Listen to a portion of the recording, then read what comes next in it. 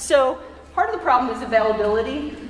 Not so much. The availability for most seniors to have sex is not that hard, especially if they live in a assisted living or retirement, especially for men. Men in assisted livings are very, very polite. They have a tendency, those that are sexually active, they want to be sure that all the women in the facility have sexual experiences. Today's are Mondays, it's A1, and Tuesdays it's 2B, and Thursdays it's 4. You know, they make sure they get the whole facility well taken care of, which is great. Sexually transmitted diseases in senior population is huge. It's on the rise. They don't wear condoms. They really should wear condoms. They don't wear condoms. Women don't ask their sexual partners to wear condoms because they don't really believe that that's a problem. HIV risk has gone up in seniors. Highest population increase is with seniors. Florida, as you imagine, is worse than anywhere else in the country. Self-gratification, it's taboo still. You know, talking about vibrators, even when I was 27, was stressful. Now, you know, I can do it here because we're all together and we know each other well now. But it's not something you really bring up. Most healthcare practitioners don't say, do you have a vibrator? Are you still sexually active? Do you know about lubrication? Do you know how to care for yourself? You know how to do a breast self-exam, but do you actually know how to use a vibrator? Cultural attractiveness. Old people, what is the biggest industries right now for aging, do you suppose? Biggest? Cosmetics. The anti-aging creams, the plastic surgeons, the aging shampoos, the gray aways, the no wrinkle world. It's like, really? Aging is bad. We still believe it. Our culture, America, aging is bad. Although we all want to get there. We don't want to die before. But it's not good. We're a youth-oriented society. Other societies are, you know, they revere the elderly. You get more status and power as you get older. In America, you get less status, less power as you age. So you become less attractive. Age differences, again, they're breaking barriers all the time. Women with younger men used to be so taboo. Now you see it and you're like, oh, cool. Can you keep up with her? She's like a marathon runner and he's kind of a slug. And vice versa. Can he keep up with her? She's, 20 years younger. Can I ask a question?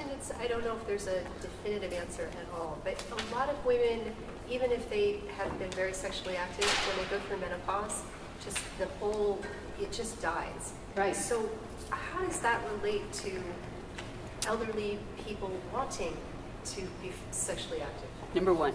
So she said when women go through menopause, they lose their libido. True, partly, but also becomes more painful and more uncomfortable. And sexual arousal time takes longer. And unless they have a patient partner, it can be an unsatisfying experience. So through menopause, after menopause, Dr. Ruth, this is her. Lubrication, lubrication, lubrication, lubrication. Find one that you love. Find a lubricant that works for you. But if they have no drive, it doesn't matter. Why are they even wanting to be sexually active? If you just literally don't even, my sister is like, there's no desire. If you have no desire, no libido, it's completely gone, it's nothing. You can try a small amount of estrogen, like I said, might help. I really question what her libido was before menopause. Again, a lot of women use menopause to finally jump off the sex wagon. Say, oh, thank God, that's over. I don't have to do that. I don't have to try. I don't have to have that Friday night thing anymore. Awesome. I just can't do it. They haven't made a Viagra for women. Some women have tried Viagra, and it helps. It's not FDA approved. Interesting, the amount of money we spend on Viagra, because men have much less difficulty with sexual arousal and orgasm. Women, multiple reasons that they have a harder time with arousal and orgasms. Well, through the lifespan, through beginning to end. You know, for all kinds of pelvic pain, sexually abused, and just a myriad of reasons. Women have a harder time being sexually active than men in general. But our money goes for Viagra, not towards helping women achieve orgasm. Don't ask me. Lubrication. If you say nothing else to your patients, or yourselves, or whatever, get a lubricant that you love. Try them all. There's one called Good Clean Love that's actually made in Eugene, Oregon, and I think she's now taken it worldwide or something. It's all organic. It's, of course, Eugene. It's all organic. It's all natural ingredients, and it's not like KY jelly. If you think lubricant is KY jelly, think again. There's better lubricants. How do we find the person who's I think it's in Walmart now. I think it's like, if not, go online and find out where you can get it. Good Clean Love. Time of day. So seniors that struggle and just say, oh my God, I'm so exhausted. I mean, really, we got to go to dinner, have wine, go to a movie, and have sex? I don't think so. And sleep at 9 or 10 or whatever. So one thing to help them think about, when not only just the physician, but time of day. So what Dr. Ruth has said in her columns over the years is, you know, if you're having a hard time being sexually active, don't wait till you're tired to try. You are retired, so have breakfast, go for your walk, get your whole GI system. She'll even say, have an enema, get yourself cleaned out, do whatever you need to do, and then have a date. And then have as much time as you need to have. You're awake, you're alert, you feel good, and you're ready for sex. Think of sex as like preparing for a marathon, or preparing for a workout, or preparing for something. You get yourself together for it, you feel good, and then you go have sex. I'm just Dr. Dildos, awesome. So if erectile dysfunction is a problem, you gotta think about bringing adaptive devices. I always love that, like your wheelchair. Adaptive devices can be dildos, can be vibrators. Bring toys into the bedroom, even if it hasn't been something that's been going on ever. You're thinking, oh God, the internet. You get things sent to you in little brown boxes that don't have dildo inside. You know, it's all good. A lot of communication with your partner. Look, you just had prostate surgery, and yep, this is going to be hard, but we can still have intimacy. You can still have arousal without having without actually having an orgasm. You can still have arousal. You can still have a meaningful time together. It's hard shift in the brain.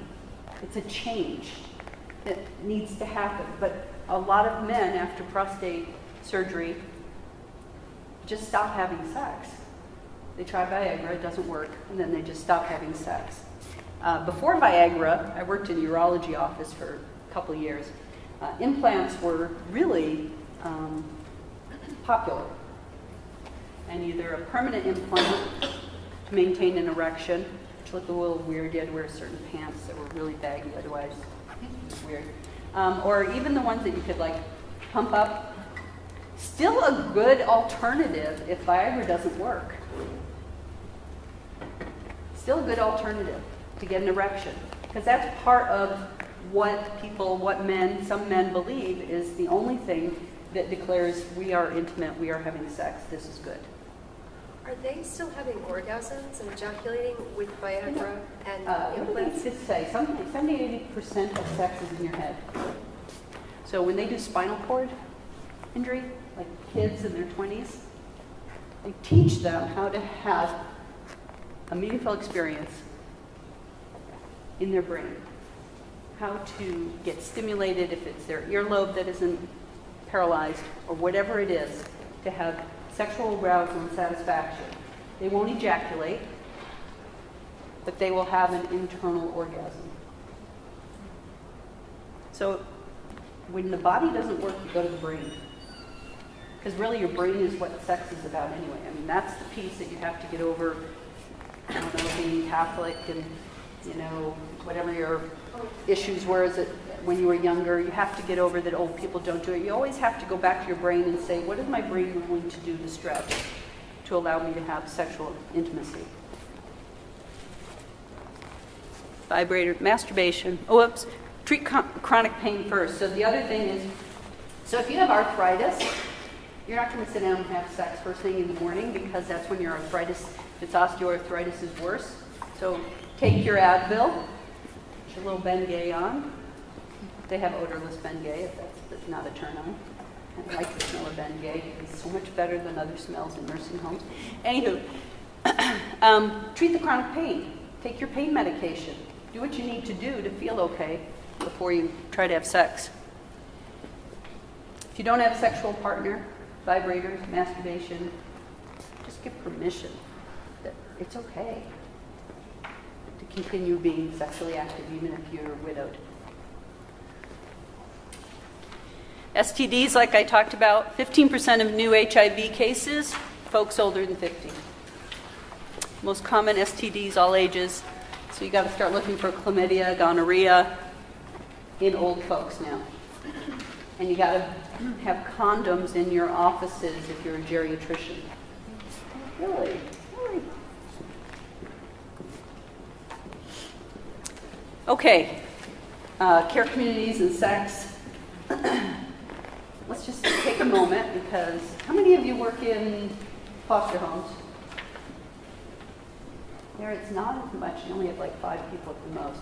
How many in assisted living? How many in nursing homes? How many, where the heck are they here? Hospital. Hospital. Yeah. This is not going to help you in the hospital as much. Maybe they'll come in from the nursing homes having been accused of being a sexual predator. So sexual predators in care communities are problematic. And the problem with true sexual predators, now I'm not talking about little demented peeps that want to have sex or want to be intimate with somebody and they're just going about it in a very obvious, weird way. Sexual predators are people that have gotten away with being predatory their whole life and never got caught. They estimate for every one predator that's arrested of molesting or raping, there's probably 100 that aren't, that fly under the radar, that tell people, if you tell, I'll kill you, or I'll kill your parents, or I'll do something.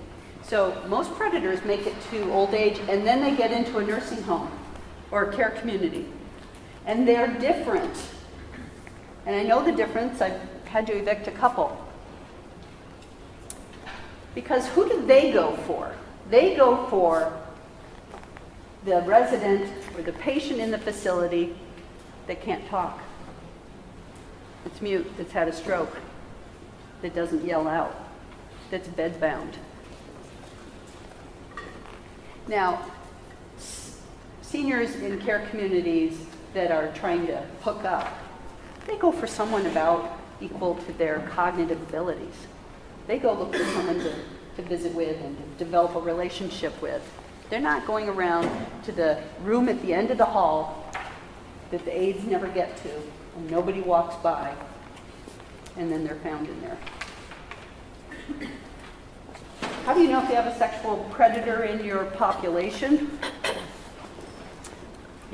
One, the stomach, the gut thing. How many of you, I'm going to talk mostly to women because guys don't tend to do this as much as women do. How many of you have ever had that ick feeling with some guy that came into your world? You ever just go, something's wrong? So they've done studies on the ick. And it's interesting what women do with it.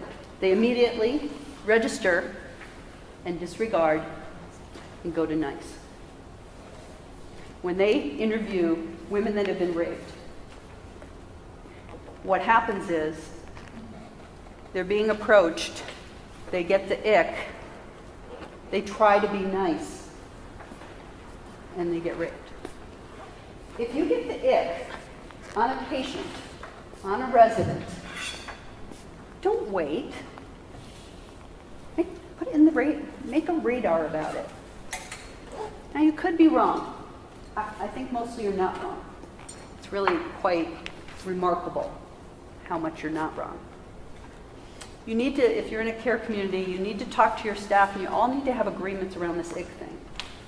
You need to say, CNA, nurse assistant, community care provider, whoever you are. If you get that, I want you to bring it to me. I want you to bring it to one of the supervisors, one of the managers, one of the owners, however big this is.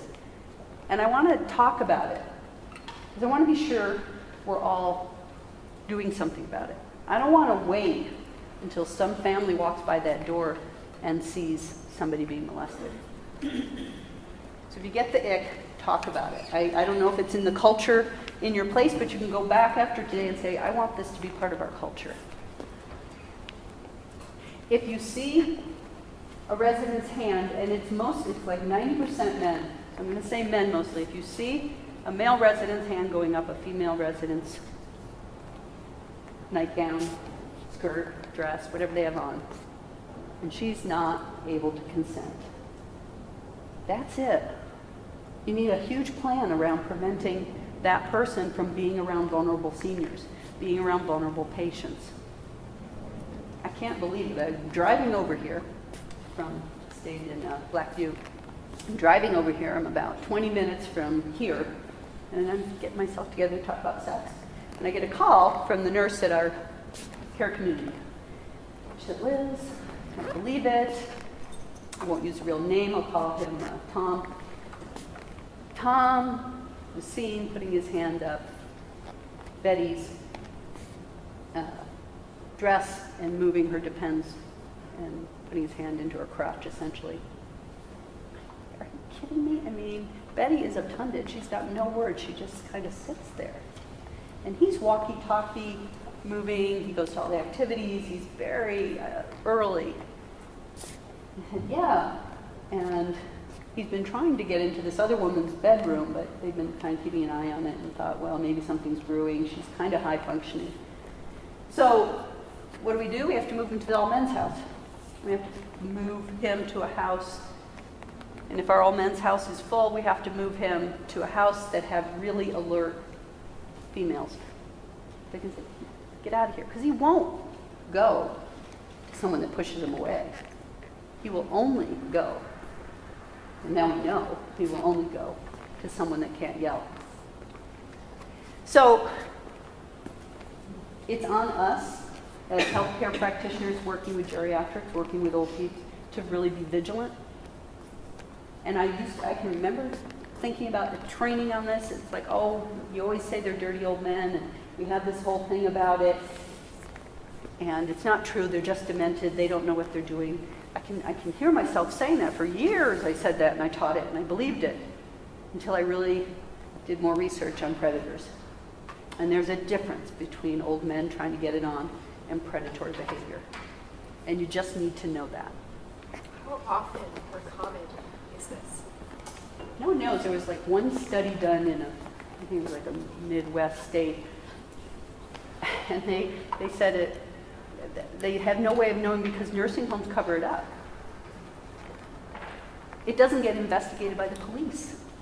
It just gets split. Records, like think of all the people who have been in prison for rape, and then they get released, and then they grow old. Well, those you get to track. You actually should track. Do you have a criminal history?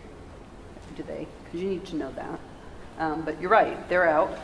They usually have to have. They have to tell everybody for the rest of their life where they live, because they can't live near a school, they can't live blah. I mean, they have some kind of red flag. But like I said, probably 99% aren't caught. Is that predatory behavior to men only? Is that predatory behavior with men only? It's most common. It's more common with men. Women, to a lesser degree, but I'm sure it does happen. We don't see it as often. When women are molesting young people, they have to wait for the young person, the young boy usually, to be old enough to have an erection to have, to molest or rape. So they're a little bit older.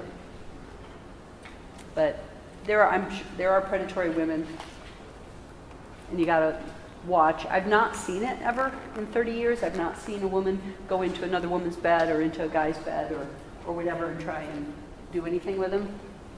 That doesn't mean it's not out there. Yes? So the instance that happened this morning, are there going to be charges pressed, or you just... We're going to talk to her family, we're going to talk to everyone, and we're going to move him and report it to the state. Yes, this occurred, and this is what we've done about it.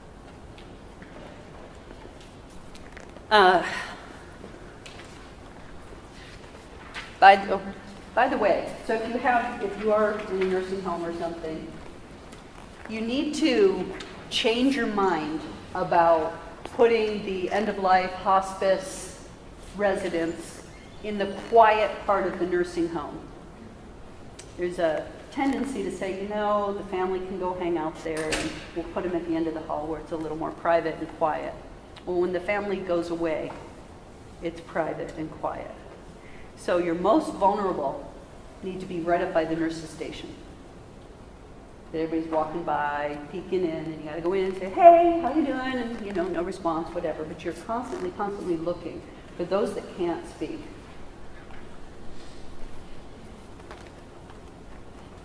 Barriers to intimacy in the care community. Especially if you're medicated, you don't have a private room. It can be very hard for people that still have community dwelling partners to have time or a place or privacy to have sex. I have spouses that ask me, Liz, so my wife and I know she's living here. She knows who I am still.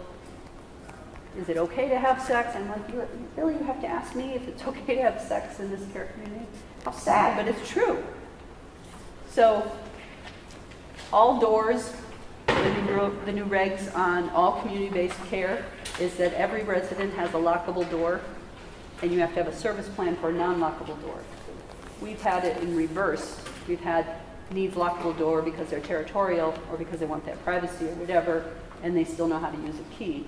But all care communities, community-based care, it's a federal law, it's not a state law, a federal law, has to have locks on their doors now, which is a good thing.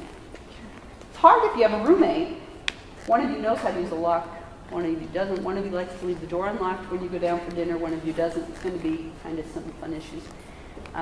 Any rate, if you put privacy on the door, what does that tell the whole staff? Oh, they're doing it. Oh, no.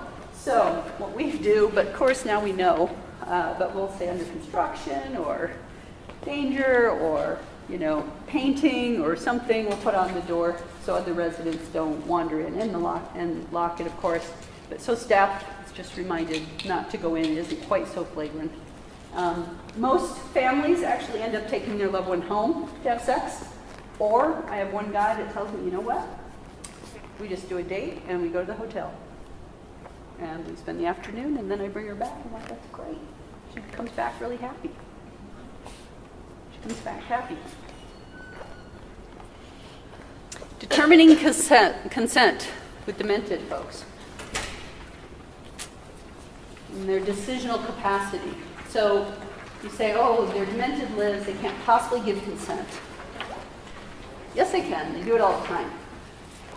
And legally, they have the right to associate with whomever they want. They have the right, whether their daughter likes it or not. And the care communities have a duty to protect. So how many of you have residents in your care home that don't want to sit with each other at the breakfast table or lunch or dinner? Hate each other. They'd never sit together for love or money. You have to keep them apart or they're like going to kill each other. Never happened? You have everybody get along? Or how many have to sit by each other? That's my place. I have to sit next to her. I have to sit next to him, right? They are choosing friends at any age, at any level of dementia. They choose friends. I don't know what it's based on sometimes. Is it looks? Is it smell? Is it just size? Do they look like someone they know? I had these two women who believed the other one was their husband. And they both had short haircuts, and they just believed the other one. They call each other, and they're hard enough hearing, and they didn't get it. They never figured out that the other one was a woman. And they would go, and they would adjust their collar and make sure their hair was okay, and one would, get them extra plate of food or something. And they, like for years, took care of each other. And they called each other Wally and Paul. It's like, okay, Wally and Paul it is. We're all good with that. And the families got into it, and they were good with it because it was so sweet and so nice. They had a connection. They weren't alone. And their families could say, oh, thank God they're not alone. So, to determine if someone's consenting, everybody has to be involved in the discussion. So, two people are hooking up, and you're like, wish they weren't. But they are. So, all the staff needs to know about it. The spouse, if they still have a community dwelling spouse, needs to know about it. You just got to call on children, you got to call the daughter. There's always the daughter that gets unglued. Mom would never. I'm like, yes, she does. Mom would. So that 70 and 90-year-old, they came to see me, the daughters of the 90-year-old were irate. And we had so many meetings, and they said, but Liz, we put her into the all-female home so that she would not find a man. She had an affair on my dad when he was dying. She was awful, blah, blah, blah. And I said, yeah, and she's the same woman. And she has the right. And she beelined for this guy at the first community activity where everybody's all together. She went right for him. I said, she's choosing. He's agreeing. There's nothing I'm going to do about it. And they have the right to associate. They have that right, yeah. Well, if we have a situation where we've got, it's memory care, and so the husband is at the facility, the wife still lives at home, and comes and visits, and so she will come in and he'll be holding hands, with the resident that they become friendly, and she's demanding that does not happen anymore. What do you recommend in that situation? Well, it's not easy. It's a lot of conversation. Say, we'll call the wife, Betty, you know what? Your husband is very sweet with these women. He takes care of them. He's nice to them. They are drawn to him and like him too. Now, when you're not here, he's not going to be alone. It's just who he is. We can't prevent them from holding hands. It's not legally what we can do. He has the right to associate. These words are so great. He has the right to associate with whomever he will. We have to protect her from him or him from her if we think that one of them's pushing it and the other one isn't consenting. Then we intervene. And I know you two are married. I know that. And then she gets mad. And I'm going to move her and say, I'm going to move him. I've had somebody move him. And I had somebody demand he go to the all-male home. He had this sweet relationship. Held hands, they kiss occasionally, pat, pat, pat. They followed each other everywhere. And she said, I'm moving him. I want him moved to the men's house. She had the right to move him because she was his health care representative. She didn't have the right to tell the staff to keep them apart. Now, the staff tried because we have an alarm because it's a memory care. So we knew who was at the gate when we tried to move him, but she would come right back in. He's hers. Well, I'm going to take it one step further then. Now she gets the ombudsman involved. Good. And he comes in and says, you have to keep that separate. No, the ombudsman, who does the ombudsman represent? Should be the resident. Period. He's representing the family. No, and then you have to call the ombudsman's ombudsman. The head of ombudsmanesses. No, truly, the ombudsman represents the resident. Is the resident being taken advantage of? Is the resident being violated? Is the resident upset by this relationship? No, no, no. Does the resident find comfort in this relationship? Yes. Is he seeking it? Yes. Is it consensual? Yes. Sorry, the wife has a problem. The wife isn't my resident. Right. They don't know their job. And really, you can just call their supervisor. I forget who she is, but she's totally reasonable. So, kind of odd situational question. In the event where, say, a gentleman is in a memory care facility and has dementia, and his wife does not, she lives outside the facility, but this person that he's holding hands with or whatnot, if he believes that is his wife, would you as staff then remind him that it's not, or let him go on with the belief that that is his wife? And because it kind of wonders as far as is it permission from them if they truly think that that's somebody else that does live outside the facility? So if you're confused, if he's calling his wife, and should the staff intervene and say, that's not your wife, Tom. Your wife is Betty Lou, lives in the community. That's not your wife. What's the goals of care? The goals of care in memory care are that they are comfortable, content, happy, whatever word you want, living in your care community.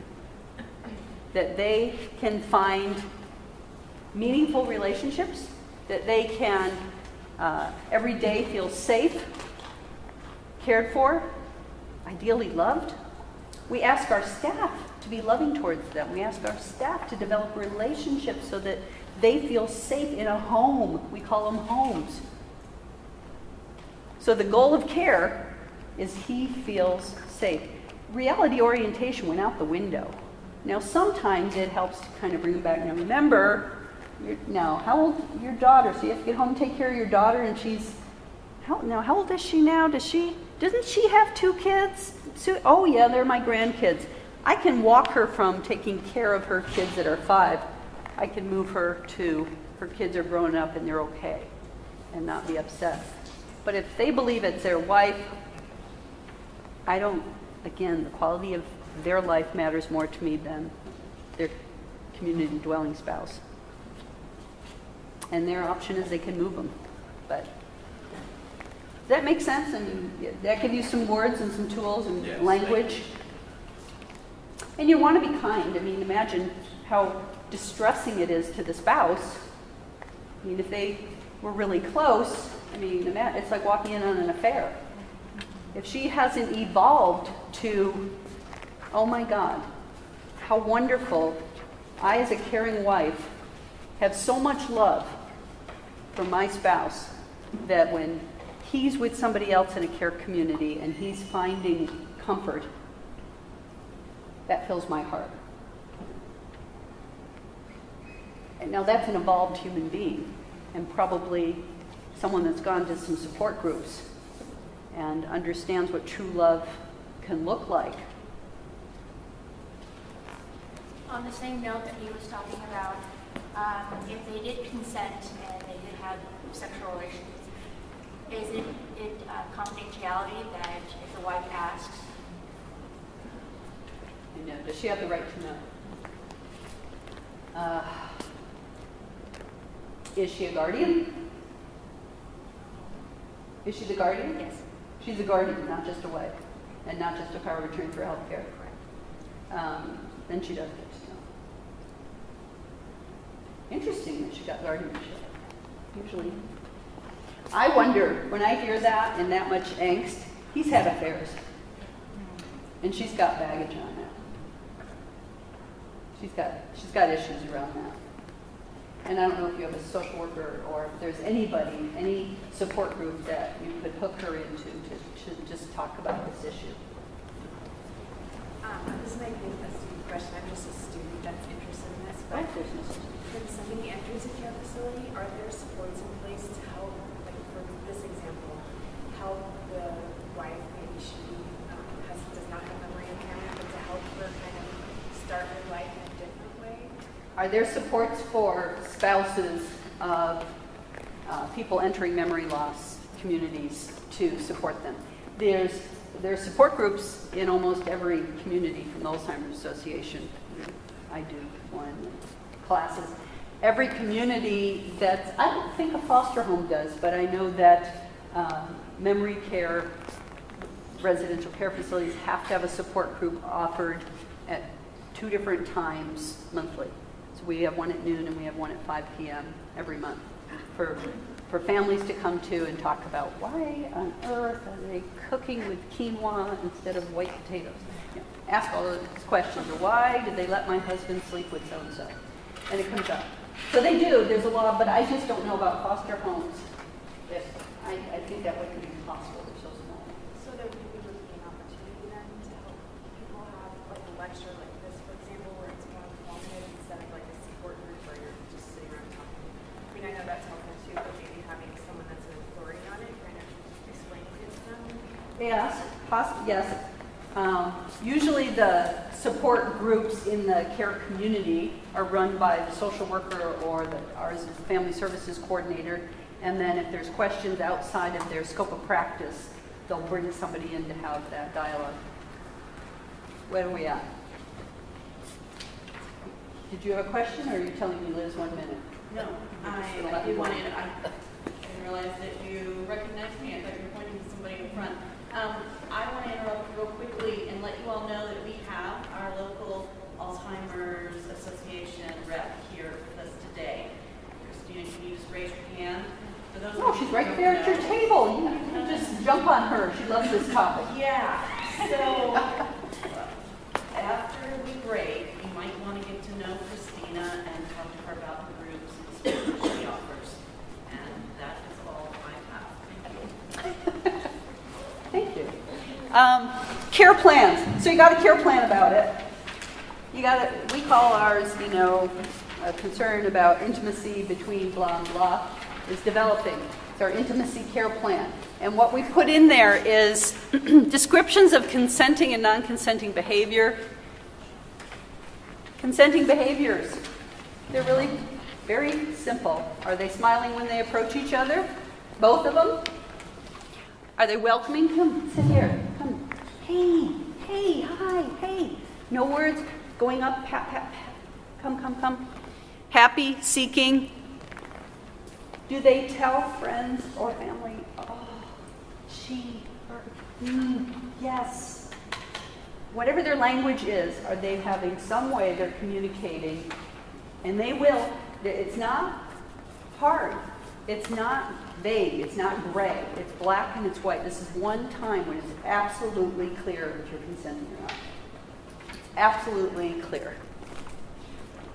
Non-consenting, avoid, shut down. I did a consult once at a memory care community who this man moved in who had recently, his wife had died like the week before and the kids came from out of state and placed him in a care community because he had Alzheimer's. He got there and within days he repartnered. You know this too, that there's people that have to be married. They will be married. When they go in a care community, they will find a partner within the first week. You can move them to any house you want, really almost any gender sometimes. They will partner with somebody because it's how they're hardwired. They have to be married. So he found himself a wife. She was more impaired than him. She kind of looked like his wife. And he began to do what he did as a husband, which was rule the show. He was the rooster. He took his wife where she needed to go. He was the driver. He was the bill payer. He was the everything. So then he comes to the care community. He believes this woman is his wife, or he's going to make her his wife. Takes her wheelchair, moves her around, wants to be sitting with her all the time, wants to do all this. She can talk some. She's with it. he wants to go help her be pottied and trained, and like, no, you can't come in the bathroom with her. And she initially really likes the attention. And then the staff notice she's not talking as much. She's losing weight. She's kind of trying to stay out of his line of sight. Things shift. So just because a relationship is all good, just like high school, good for 1 week, horrible the next, then good, then bad. You have service plans coming, going, in, out. So it might not be good. So she's avoiding, she's isolating, she looks kind of fearful, she kind of cringes.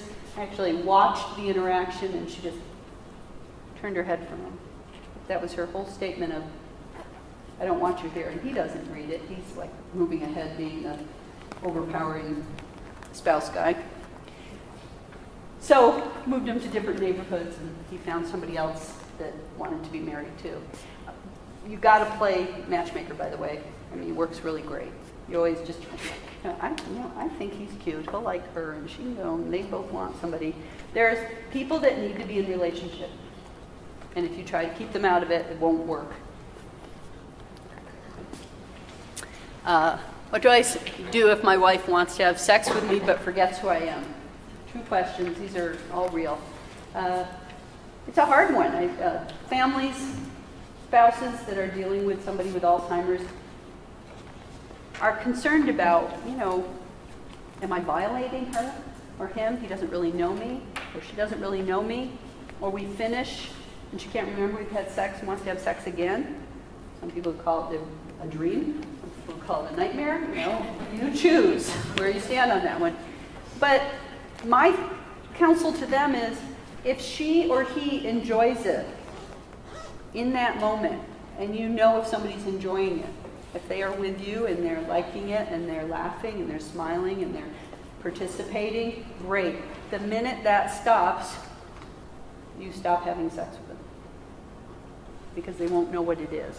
And because, especially with Alzheimer's, the onion is peeling back and they're moving back into their memories of being a child. You're not going to have sex with a child.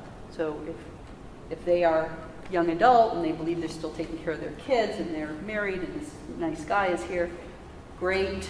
But when it moves, then it stops. Get these all the time. So, John's being sexually inappropriate. Can you order Haldol? Wasn't it good old days? You could just drug the crap out of anybody. It was so fun. Loved it. So what's wrong with that? Facts. What is wrong with that?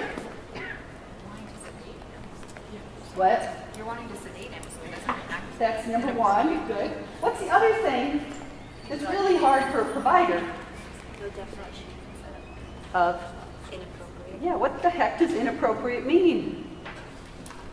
And it can mean just a huge array of things. He gets an erection when a 20-year-old blonde girl is giving him a shower. Totally inappropriate. Not.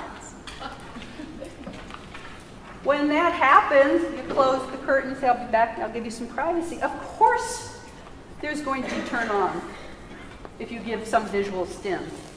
That's not inappropriate. That's like normal sexual physiology. He's crawling into bed.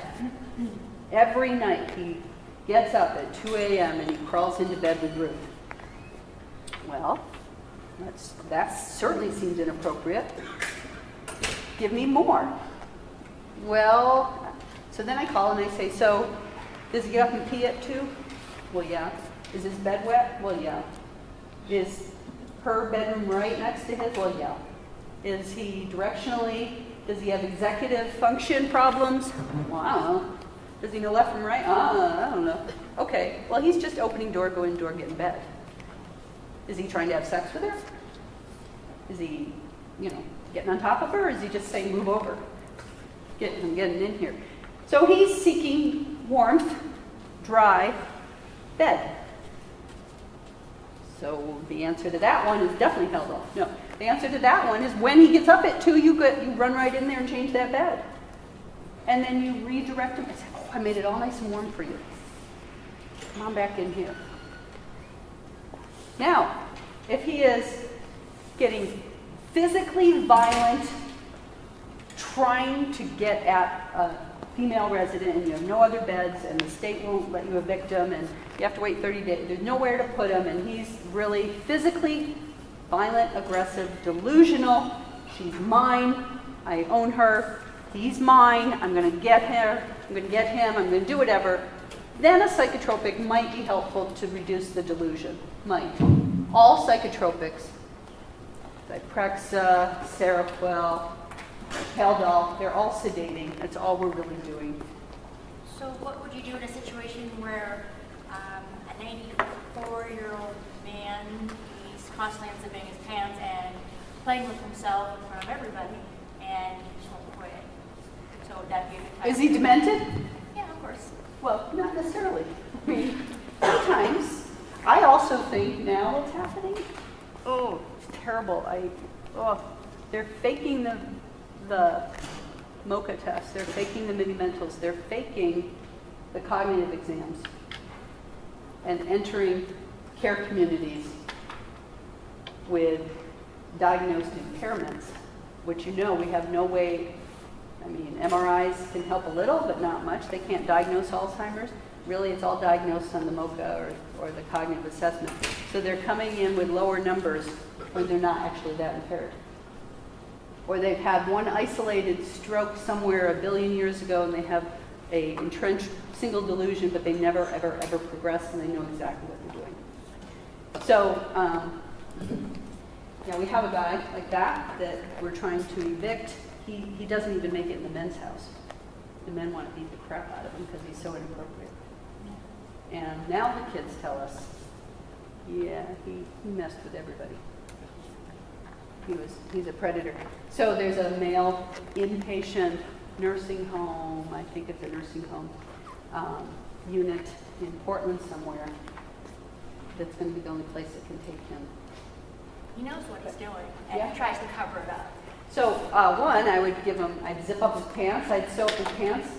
Pardon? I'd sew up his pants. That's I'd what put a I onesie on him. I'd put suspenders on him. I would, make it so he can't get at hingself. And I would make sure he's escorted to his room. It's going to happen.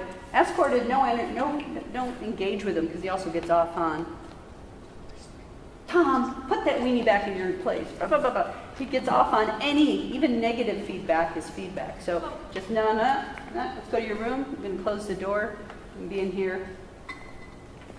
We're done. And we used to tell him, he's not being a gentleman because there's women around. And if we do tell him to go to his room, or something, that's when he starts getting really agitated. So that's kind of where we're at. But he knows what he's doing. Yeah. Sew the pants. So we moved the females out of the room. It's sad, but oh no. And you can do the firm mom thing. I do the firm mom thing. Tom, put it away. Get up, we're going. It's hard to teach female young staff to not smile. And because they give the wrong visual. Oh, don't do that. Oh, stop. I'm married. I don't give a rip if you're married. I want you to say, no, not okay, zip it, and out of here. I mean in a fierce voice, really clear, not acceptable, move it out. Now. And then throw something on them. We have ponchos. I don't know if you've seen them. They're for bathing. For folks that don't want to undress, you can put a bath poncho over them and then undress them. You can wash them in the poncho. Sometimes it helps to put them on the guys. You just put it over their head. So they're covered here. Because if you try to throw a blanket on them, they just take it off. You throw it on. Say, we're going to your room. It's okay to have limits because other residents have rights. They have the right to not see that. I appreciate you bringing that up because I think that that's a very common thing. In my situation, it's home care. I'm realizing some of the vulnerability of seniors at home alone or whatever. But I'm hearing a lot of time, I think it's important to teach those things of what you're saying, being able to distinguish between a male who is asking perhaps to be stroked by the young attractive female caregiver and someone who is Truly predatory. yeah, predatory. I think it's important to make those distinctions, and I didn't hear much offered for the men, for the males, in terms of what is offered to them or taught to them in order to satisfy themselves. I mean, it was the women with vibrators and you know. You I don't think that's usually have to tell men how to important, masturbate, but Yeah. generally it's not as big of an issue because whatever. But teaching caregivers that first thing in the morning is more likely to have sexual arousal, having, you know, again, these young, sweet, cute caregivers go in and try to get somebody up from bed in the morning, you know, they're going to be aroused and just say, you know, I'll give you a minute, I'll come back. You do what you need to do. No attitude, no nothing, just this is normal. You know, and so talking to them about when they walk in and somebody's sexually gratifying themselves. We have one guy that he tries for his privacy and all the rest of it, and he has a prescription to one of the, I don't know, Playboy or something, one of the magazines, and it comes, and when it comes, everybody knows he's going to his room and he's going to look at it, and whatever time of day, and we're going to make sure the door's closed and locked, so that other people don't come in. And he wants privacy, but if somebody comes in and leaves the door open, the door will just be open and it's on you for going in. He won't get up and close it. So we have to teach our staff that's his, you know, that's his signal. We're staying out of there.